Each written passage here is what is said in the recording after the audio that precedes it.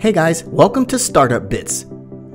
Amazon's history is certainly colorful and fraught with controversy. Nonetheless, it's one of the most famous corporate success stories about how tenacity over all circumstances and continuing on the key route are the only ways to turn vision into reality. On July 5th, 1994, Jeff Bezos founded the company as an online bookshop, but the company has since evolved to sell practically anything imaginable and is now one of the most valuable firms in the world. To help you comprehend the multi-billion-dollar business and how it has changed through time, we've created this video in which we will explore the history and how it has become one of the world's largest corporations. But first, please subscribe to our YouTube channel. History. Amazon officially launches as an online bookseller on July 16, 1995. Within a month, the new merchant had shipped books to all 50 states, as well as 45 countries. Founder Jeff Bezos' philosophy was grow big, fast, and the Seattle-based company grew into an e-commerce behemoth, offering everything from groceries to furniture to live ladybugs and helping to transform the way people shop. Bezos graduated from Princeton University in 1986 with a bachelor's degree in computer science and electrical engineering, and subsequently worked in the financial services industry in New York City. He traveled to Washington State and started the company in 1994 after seeing the business potential of the internet and calculating that books may sell well online. After someone misheard the term cadabra as in abracadabra, Bezos decided to rename his startup Amazon after the massive river in South America, a title he believed would not limit him to selling only one type of goods or service. Bezos asked a small group of friends and former co-workers to test a beta version of Amazon's website in the spring of 1995, and the first ever order was placed on April 3, 1995, for a scientific book titled Fluid Concepts and Creative Analogies. When the company's website went public in July 1995, the company boldly marketed itself as Earth's biggest bookshop, despite the fact that sales were initially fueled mainly by word of mouth, and Bezos aided with order assembly and driving parcels to the post office. By the end of 1996, Bezos' company had generated $15.7 million in revenue, and in 1997, Bezos took the firm public with a $54 million initial public offering. That same year, Bezos personally delivered his company's 1 millionth order to a customer in Japan who had ordered a Windows NT handbook and a biography of Princess Diana. Amazon began selling music CDs in 1998, and by the following year, it had expanded into new product categories such as toys, electronics, and tools. The company had shipped 20 million items to 150 countries around the world by December 1999. Bezos was named Time Magazine's Person of the Year the following month. In the year 2000, the company launched a service that allowed individual sellers and other outside merchants to sell alongside them. Amazon's own products. Meanwhile, Jeff's company continued to invest extensively in expansion, and it didn't turn a profit until 2003. They launched their Kindle e-reader in 2007. 4 years later, the business stated that it was selling more e-books than print books. Amazon's tablet computer, the Kindle Fire, was also released in 2011. The company launched a cloud computing and video on-demand service in 2006, a film and television series development studio in 2010, and an online marketplace for fine art in 2013, which has featured original works by artists such as Claude Monet and Norman Rockwell. They also bought a number of businesses, including Zappos and Whole Foods.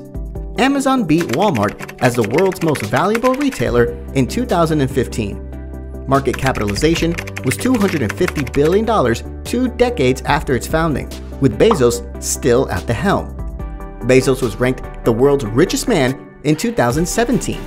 Bezos stepped down as CEO of Amazon on July 5, 2021, to focus on his aerospace firm, Blue Origin.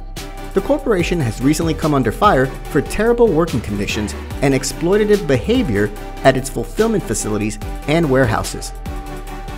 How did Amazon handle the dot-com bust? History does not always point to having the best concept or the most astute management.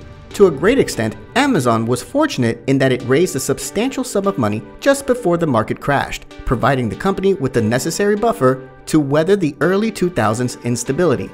It's a good reminder that the fate of high-flying, money-losing firms like Uber or Snap may be determined as much by chance as by the CEO's talent. Early in 2000, Warren Jensen, company's new financially conservative CFO from Delta and GE's NBC division, believed the company required a stronger cash position to protect itself against anxious suppliers demanding faster payment. Amazon sold $672 million in convertible notes in February, after Ruth Porat, co-head of Morgan Stanley's global technology unit, advised him to do so. With the stock market moving and the global economy in crises, fundraising was not as simple as it once was. Jeff had to offer a far more lenient 6.9% interest rate and flexible conversion terms. The deal was completed a month before the stock market crash, which made raising funds extremely difficult. Without that cushion, Amazon would almost certainly have gone bankrupt the next year. Many would compare Amazon to other dot-com era disasters, such as Webvan, Cosmo, and Pets.com, if Bezos and his team had waited a few weeks longer to acquire those extra funds. Surprisingly, most of what eventually made Amazon successful was invented only after the dot-com bust. Bezos, for example, has attempted to foster creativity within organization by dividing the firm into two pizza teams, groups small enough to be fed with two pizzas, that operated autonomously and were held accountable for the results. Stone claims that he just communicated his plans in 2002. Recession of 2008. Despite the recession, Amazon's profit increase astounded financial specialists. Profits of $199 million, or 119 million pounds, for the latest 3 months astounded Wall Street experts, up 68% from the same period last year. Sales increased by 25% to $5.45 billion, or 3.27 billion British pounds. By September 30th, the Seattle-based firm was expecting to make $5 billion. According to CEO Jeff Bezos, Amazon's Kindle electronic book reader is a core of the Seattle-based company's strategy.